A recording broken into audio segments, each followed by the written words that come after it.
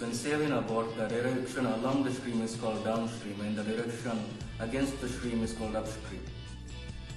The formula of finding the speed of the boat is downstream minus upstream, and the formula of finding the average speed of the boat is upstream times downstream.